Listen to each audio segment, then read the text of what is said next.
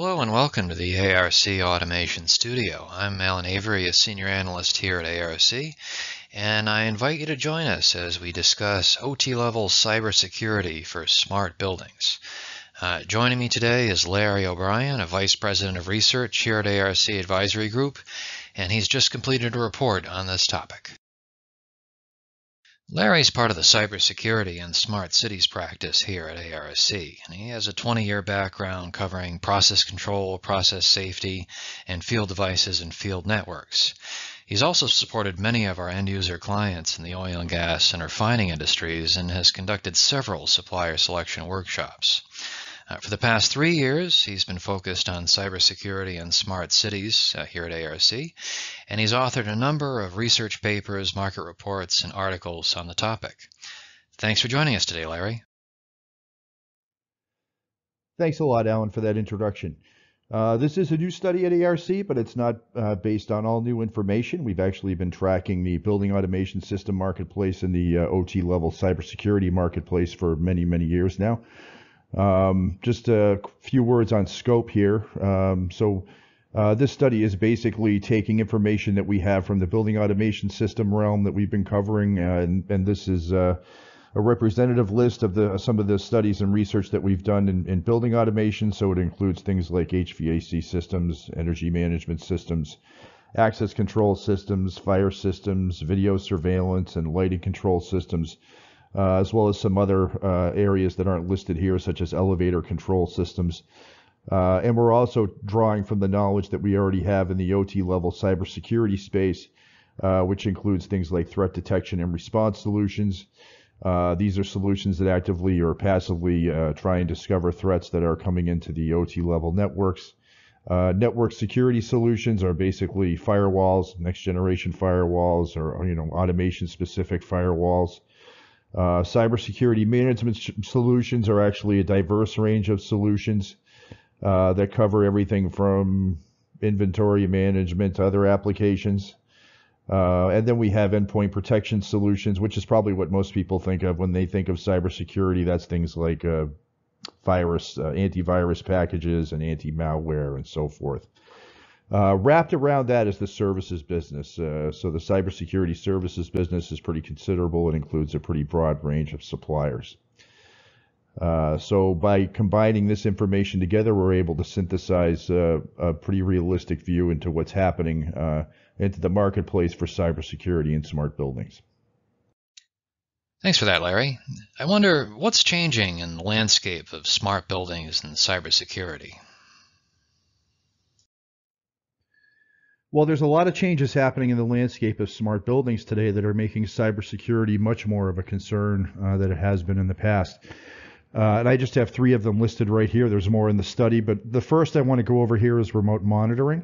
So we see a big push for end user and owner operators, as well as other companies, to remotely monitor and basically optimize the performance of buildings or even large numbers of buildings, fleets of buildings, for example.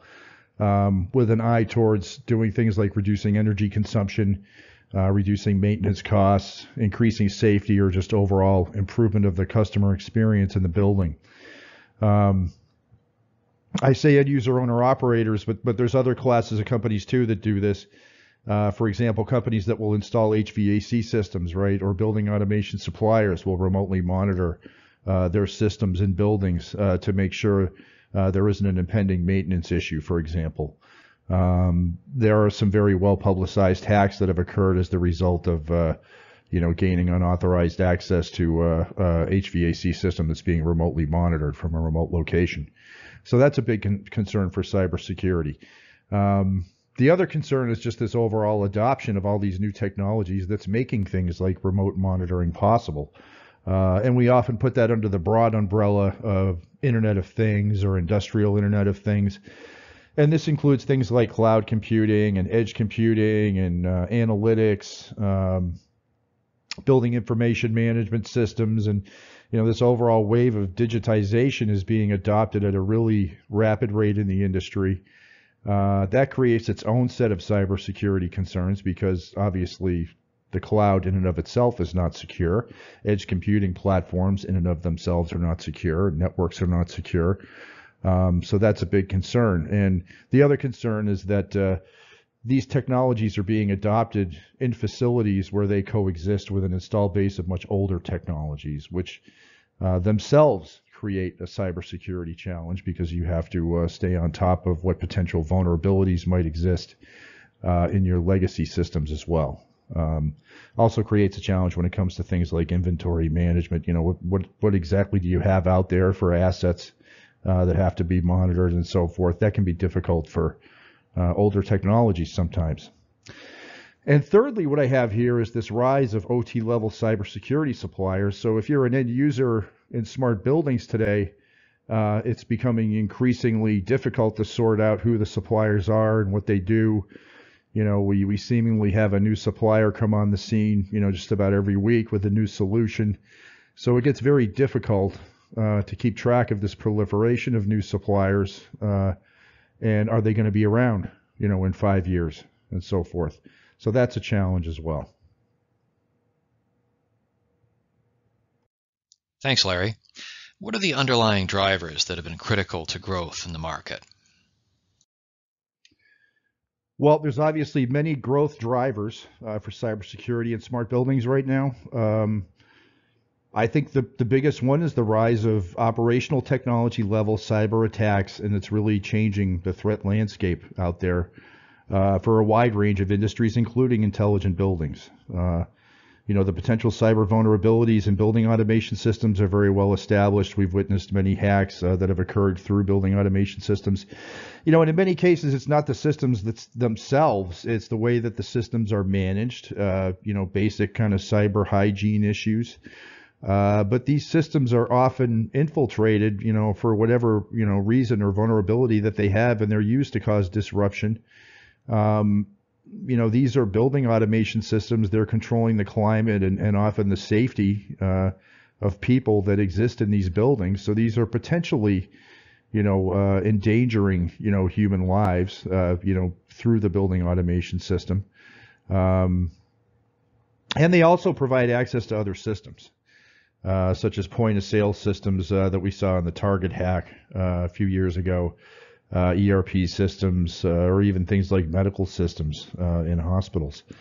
The overall threat landscape is changing. You know, we see a lot of attacks, you know, that are simple ransomware attacks.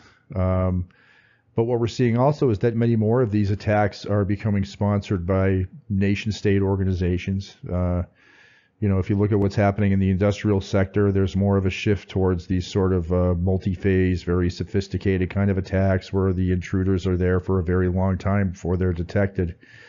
So these are the kinds of things that I think we have to look forward to in the building automation sector as well. It is part of the critical infrastructure, and it does have an impact on human safety.